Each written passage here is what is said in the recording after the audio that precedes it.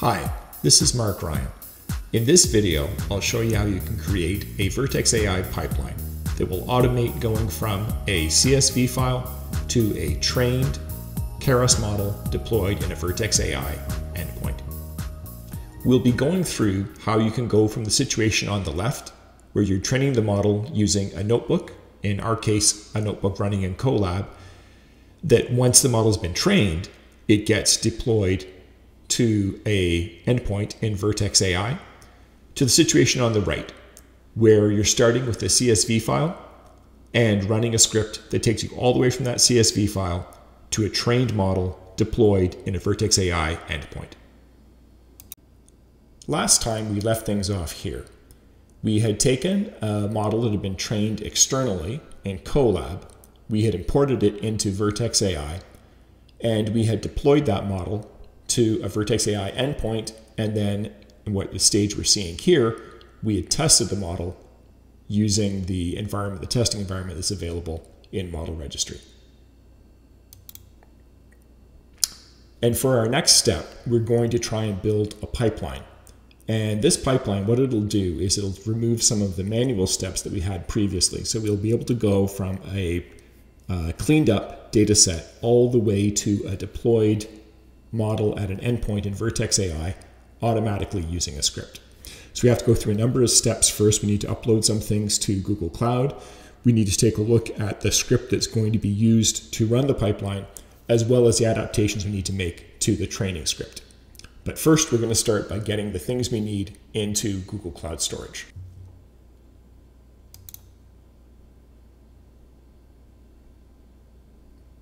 We're going to use the Cloud Shell instance to run the pipeline script and as our basis for the overall project here. Now, the Cloud Shell is an instance that you have available to you in Google Cloud, and it's a really great asset to have because it gives you a way to prototype things and to try things out without having to worry about setting up a local system. So the Cloud Shell includes this command line interface where we have the essentially a full Linux instance that we can take a look at. It's been set up already with the files that we need.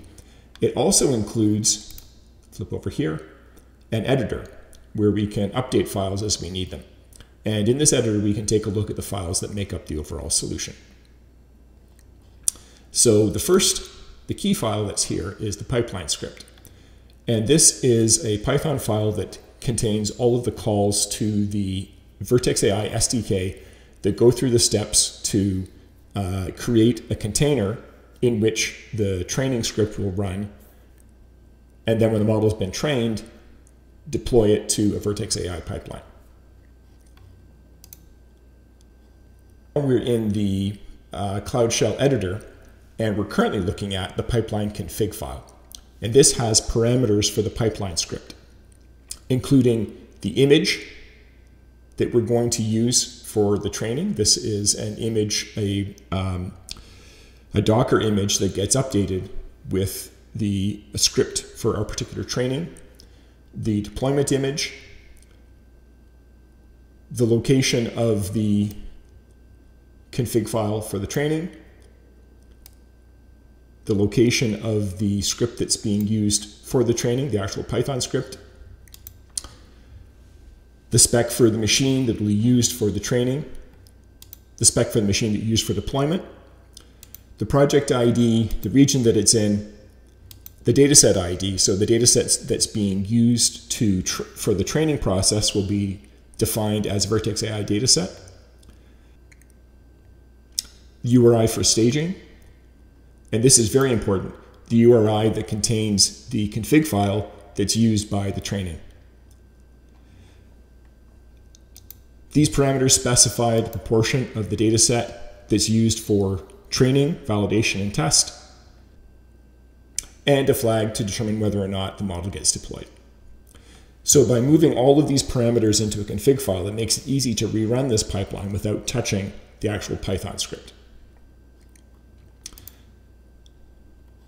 So what we're looking at now is the Python script for the pipeline itself. So this contains a set of imports We get a timestamp because we want to see how long the script's going to take to run. A function to get the config file. So this is a local file. This is a file that's resident in the file system for the Cloud shell. And this controls, this is the file we were just looking at that has the parameters for the pipeline itself. A function to create a custom training job object.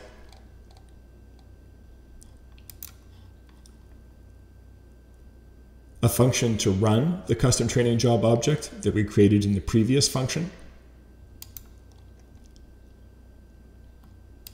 A function to deploy the model. And the main function. So in the main function, we ingest the pipeline configuration file, which we were looking at earlier.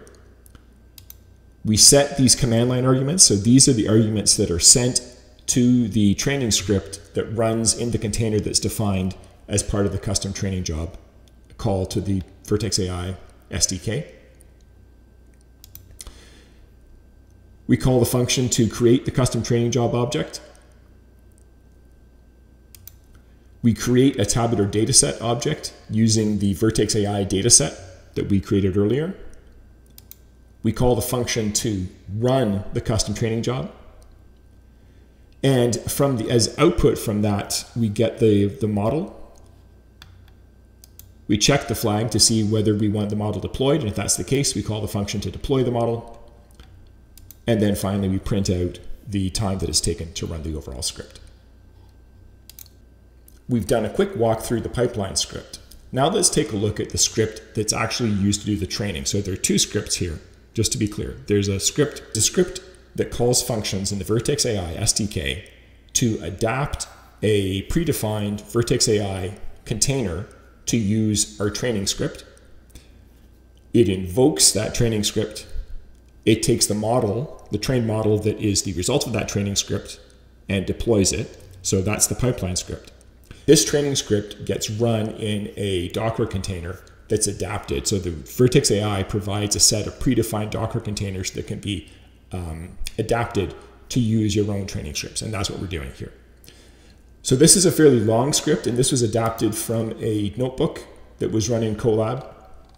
So I'm going to focus just on the parts of this script that need to be particularly updated in order to make it work in the context of a Docker container. So this script was originally run with access to a local file system. So it could go out to the local file system and get the config file. It could go to the local file system and get the data set. In this case, because it's running in a container, it doesn't have access to the same file system that we're running the pipeline script in. So we had to make some updates to adapt to that and to use the setup that's provided by the Vertex AI SDK.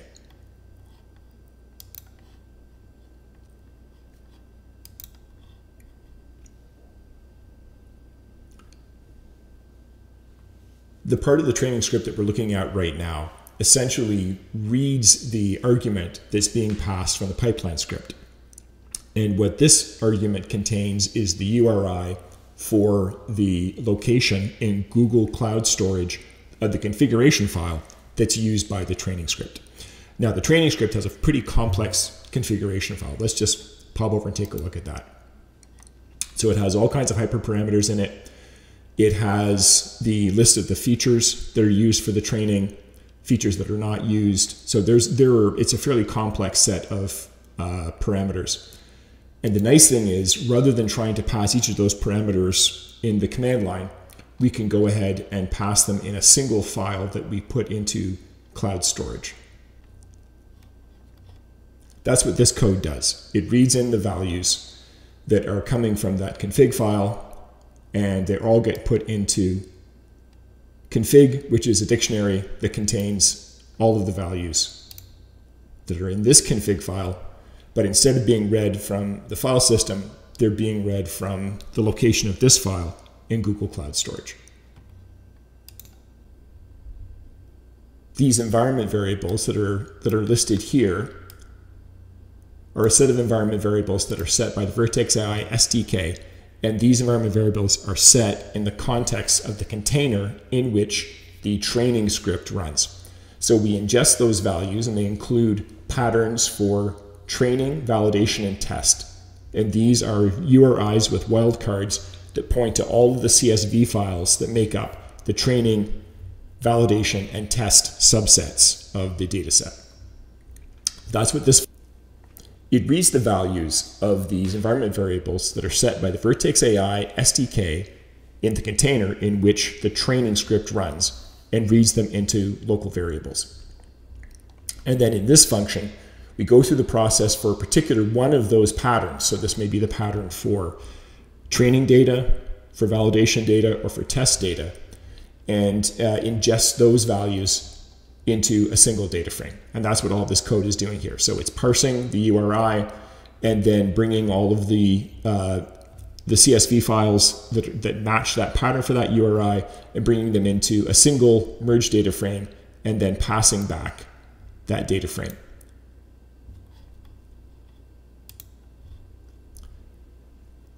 So we've been through the 4 files that essentially make up this solution. There's the pipeline script, which is a Python script that runs in the Cloud Shell environment. There's the pipeline config file, which sets variables for the pipeline script, including the container, the predefined container we're going to use for training and deployment, and the location in cloud storage for the various things that make up the overall system. There's the training script.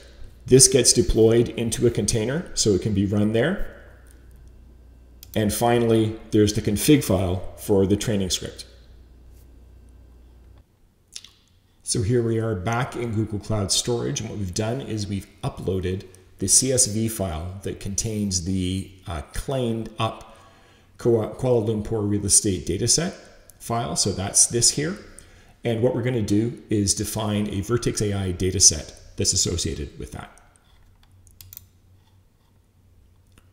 So we've defined a dataset in Vertex AI that contains to be associated with the cleaned up dataset.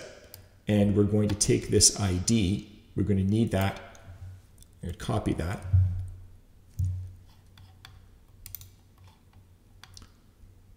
And we've copied that into the dataset ID parameter in the pipeline config file.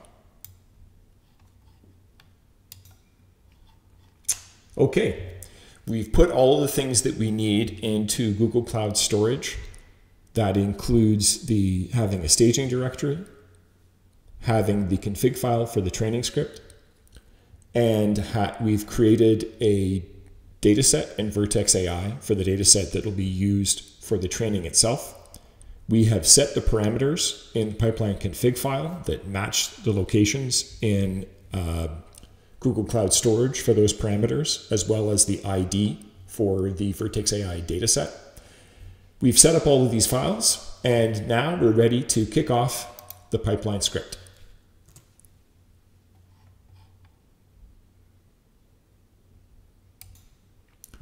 We'll get asked to authorize Cloud Shell, so we'll go ahead and authorize that. And now the pipeline job is completed. It took about 10 minutes to complete, but it got all the way through. If you do hit any errors in running the pipeline job, it's very helpful. You get a link to the log explorer, which looks like this, and you can go and take a look and see the details about what went wrong. The other thing to keep in mind there on the subject of the log explorer, we go over here to model training. Everything, the model training script, we have used logging throughout. So, it's best practice to use logging rather than prints for this kind of Python coding. You have to do it for something that's being run in the context of a Docker container. Everything that you want to check needs to be put into logging, and that way you can see what's happening. But for this run, we've successfully created it. So that means that we have an endpoint. And if we go and take a look now in Vertex,